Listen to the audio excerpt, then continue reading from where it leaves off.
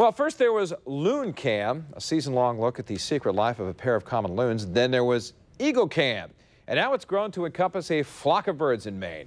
Doug Rafferty's keeping an eye on them, and Doug, these bird cams have met with a lot of success. They really have, Jeff, and more than one kind of success, I might add. Eagle Cam, Loon Cam, all the cams are wonderful. But as we discovered, the real measure of success comes from the big picture. We have finch cam, loon cam, 2 eagle cams, one of which is active, peregrine cam, and osprey cam. 6 cameras spying on the secret life of birds. It's a good record for the BioDiversity Research Institute in Gorham, which just a few years ago was struggling to put one loon cam on the web. We study a lot of different species at BioDiversity Research Institute, and we wanted to try to represent more of those species in our webcams.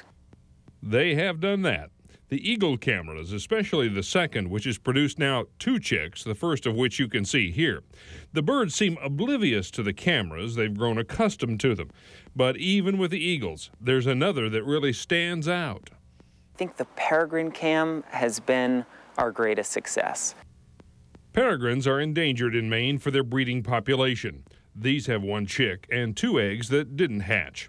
This chick's been here almost a month and will be here another month before it flies. They're not like the house finches, which have already produced 5 birds. In fact, we had our finches fledged on April 20th, and it was one of those things where all of a sudden they were gone. The original cam, the loon cam, hasn't produced yet, although there's been some activity.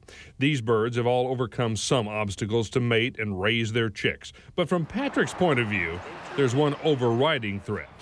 The greatest threats that is common to all of them is probably humans and human disturbance.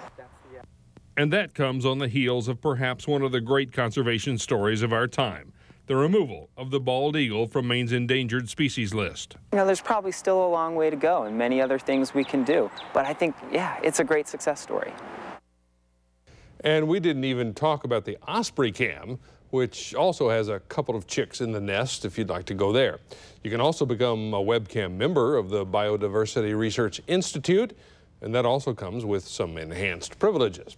For more information, if you like, you can log on to our website. That's WGME.com. Click on News Features when you get there, and then on Doug's Discovery, we've got a link that'll take you right there to the cameras. Kind of like reality TV, huh? Yeah, well, it is reality TV, and of course the really disturbing news, I guess, is that with reality TV comes both the good and the bad, and sometimes those birds are on the short end of the food chain, not the long end of it. So you may see anything at any time on those webcams. Yeah. Now you touched on it just a little bit, but I know it just happened a couple of days ago. Talk about the significance of the bald eagle coming off the endangered species list here in Maine. Yeah, that's one of the great stories. I mean, we've got almost 500 pairs of them nesting here in Maine right now, which gives us a sustainable population, and that has really made it possible for them to go off the endangered species list. They're still protected. You still can't shoot them or hunt them or do anything like that,